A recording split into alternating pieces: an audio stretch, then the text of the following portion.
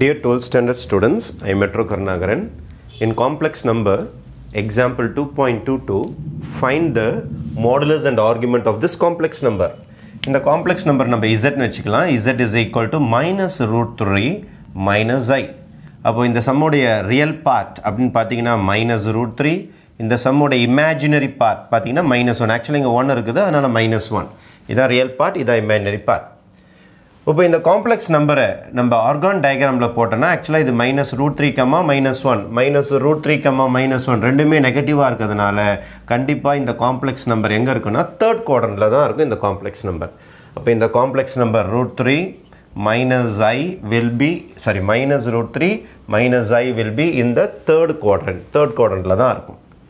சரி, first of all, what is the meaning of modulus? Modulus na distance of the complex number from the origin. Modulus z னு சொல்லுவாங்க அல்லது r னு சொல்லுவாங்க. அப்ப first r கண்டுபிடிச்சிடலாமா? r அல்லது modulus of z is equal to square root of real part square plus imaginary part square. My real part is minus root 3 whole square plus minus 1 whole square. Minus root 3 square பண்ணா 3 ஆயிடும், இது 1 ஆயிடும், root 4 ஆயிடும். Answer is 2. This is my modulus. Plus or minus போடக்கூடாது, positive value தான் போடணும், because it's a distance. Distance is always measured in positive.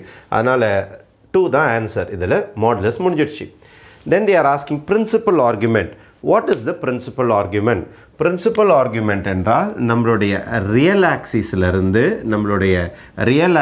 இருந்து இங்க வர angle இருக்கு பாருங்க, இந்த theta, இந்த blueல போட்டிருக்கோம் பாருங்க, இதுக்கு பேரு தான் உங்களுக்கு argument, principal argument அப்படின்னு சொல்றாங்க. இங்க ரெண்டுமே first quadrantலயும் சரி second quadrantலயும் சரி நம்ம என்ன செய்வோம்னா anti clockwise directionல எடுப்போம்.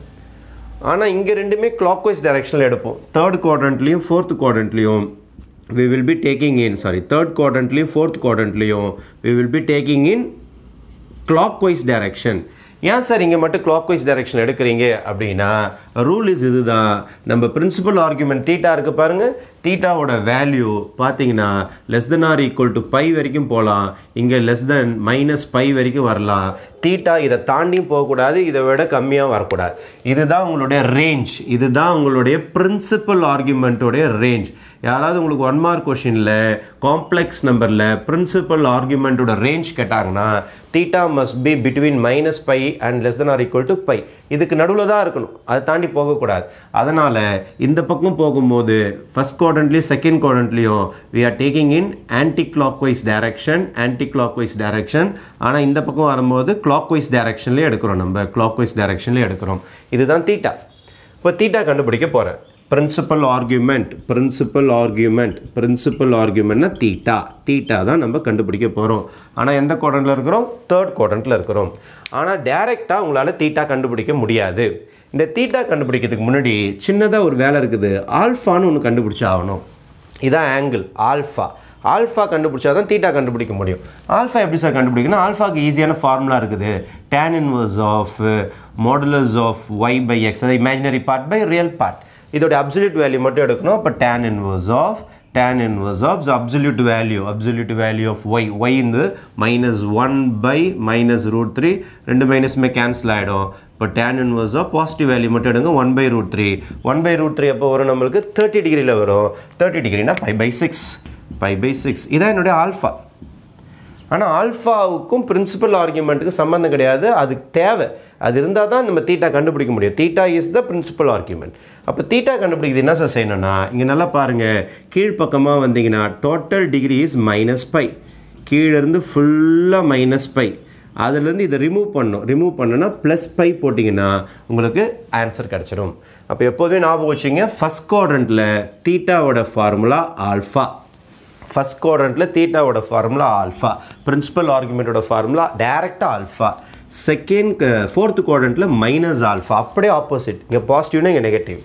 Second குவாட்ரண்ட்ல theta equal to pi minus alpha. இது அப்படியே மைனஸ் ஆல்மெட்லயே பண்ணுங்க.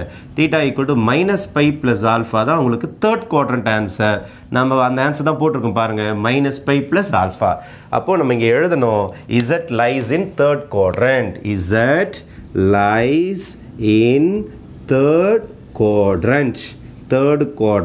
therefore principal argument is equal to theta equal to minus pi plus alpha minus pi alpha அது ரெடியா இருக்கு பாருங்க pi by 6 take LCM அப்ப theta is equal to minus 6 pi plus pi by 6 you will be getting minus 5 pi by 6 this is your answer இந்த blue angle இருக்கு பாருங்க blue கலர்ல theta போட்டுருக்கனா அதான் இது உங்களுக்கு clockwise directionல போறதனால கண்டிப்பா என்ன symbol வரும் நெகட்டிவ் சிம்பல்ல தான் வரும் இது anti clockwise directionல போறதனால உங்களுக்கு பாசிட்டிவ் சிம்பல் வரும் principal argument இந்த ரேஞ்சுக்குள்ள தான் இருக்கணும்ன்றதுக்காக மேலே we are using anti clockwise mode கீழ வந்து we are using clockwise mode okay thank you